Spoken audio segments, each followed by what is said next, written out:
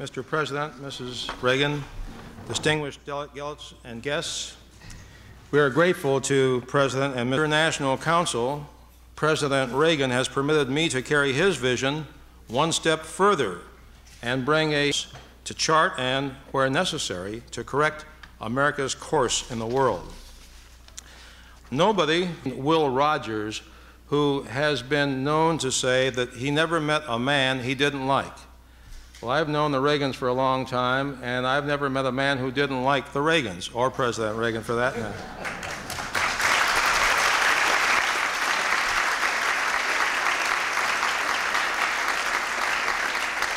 The President of the United States, Ronald Reagan.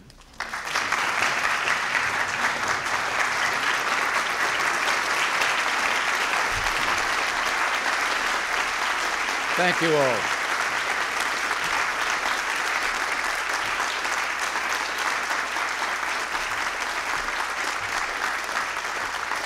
Thank you all very much, and welcome back to the White House. I would like to begin by thanking Charlie Wick for bringing you all together today. As many of you know, Charlie has served as director of the USIA longer than any other director in our history. And Charlie's been not only a trusted advisor, but a good personal friend. Thank you, Charlie. Well, it's my job just now to say a few words, but whenever I'm asked to speak after lunch, there's a certain story that comes to mind. It dates back to ancient Rome, and on Sunday afternoon there was going to be a feeding of the hungry lions, and a little cluster of Christians were going to be brought out into the Colosseum, and the lions turned loose, and there they were huddled there, and in came the lions roaring toward them, and one man stepped out of the little group and said a few quiet words, and the lions just laid down. Well, the crowd was furious, and Caesar sent for the man, and they brought the man before him, and he said, "What did you say that made the lions act like that?" He said, "I just told them that after they ate, there would be speeches."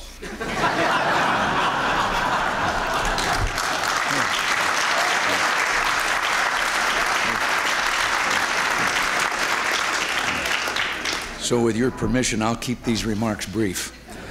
As you know, I'll be leaving on Sunday for Toronto to attend the 14th Annual Economic Summit. These annual meetings of the leaders of the major industrial democracies have proven invaluable in setting broad policy guidelines. And I can't resist pointing out that when I attended my first economic summit in 1981, my views on the need to strengthen free markets were not exactly popular. Today, things have changed. Statism and socialism are now on the defensive, even in the communist world. There's global understanding that, yes, the free market is the engine of economic growth. World trade will, of course, represent a topic of central concern at the Toronto Summit, and so I thought I'd share with you some of my thoughts about the international economy. First, underlying principles. Listen, if you will, to these words written by Thomas Jefferson. Our interest will be to throw open the door of commerce and to knock off all its shackles, giving perfect freedom to all persons for the vent of whatever they may choose to bring into our ports, and asking the same in theirs. In short, protectionism in any country does damage to all. And so the goal of the administration has been to open the markets of other countries, not to close America's markets. Yes, the news this week of continued improvement in the American trade deficit is encouraging and welcome. But consider what the trade deficit arose from. The unparalleled American economic expansion, now in its 6th year, and the openness of the American market to foreign exports. These two factors have generated export-led economic growth in Europe, Japan, and in the Third World. To cite but one example, in the past year, the United States absorbed roughly 2/3 of Mexico's total exports. Other developing nations are likewise dependent on exports to America for their economic growth. But to be able to import, Americans must be able to export. So it damages the entire world economy when foreign countries fail to offer the same opportunities to American exports that America offers to their products. It's this basic sense of fairness that has helped generate protectionist pressures in America. And let me repeat, protectionism, the closing of America's markets, is the wrong response. opening markets. That, I firmly believe, is the answer. So our administration, working with Congress, eliminated many but not all of the protectionist measures from the recent omnibus trade bill. And I'm looking forward to signing an improved version of this bill as soon as Congress sends me a bill that will strengthen America's international competitiveness and create even more new jobs for Americans. One of the central components of this bill, and this is crucial, is negotiating authority that will allow us to forcefully pursue open markets everywhere. After all, that was the original intent of the framers of the General Agreement on Tariffs and Trade 40 years ago. The United States has played a leading role in opening this new round of international trade negotiations, the Uruguay round, agreed upon at Punta del Este, Uruguay in September 1986. These negotiations will build on the achievements of previous trade rounds and provide a much-needed framework for expanding trade in services, investment, and intellectual property. And they will also focus on the crisis in world agricultural trade. Now, I don't want to say a great deal about this matter of the world agricultural trade crisis. You'll be hearing a great deal about it as the negotiations progress this year. But there's a simple rule that's as true in agriculture as in any other endeavor. When you tax something, you get less of it.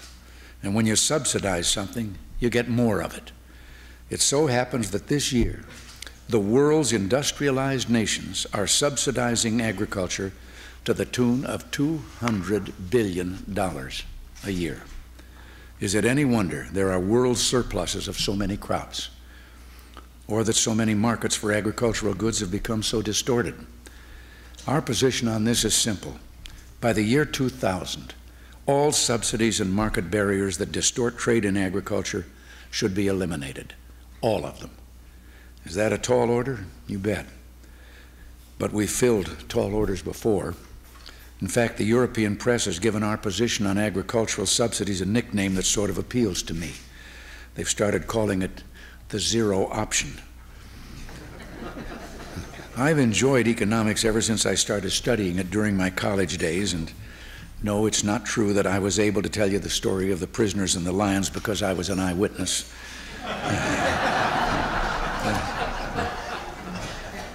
But there's one quotation about world trade that I especially cherish. It comes from the 18th century French economist Frédéric Bastiat, who wrote that protectionism is the sacrifice of the consumer to the producer, of the end to the means. And I guess that's what a belief in free trade comes down to, keeping the ends in view. The ends of continued world growth, that the lives of individuals, of men and women and children, might become even better. Those are the ends that brought me to this high office, and those are the ends I'll continue to fight for until the very day I leave this grand old house. I appreciate the personal commitment that each of you has made to be a part of the USIA International Council. Through you, the business and opinion leaders of the world, we are better able to understand international perceptions of our country and directly communicate our message. And again, I thank you all, and thank you for being here, and God bless you all.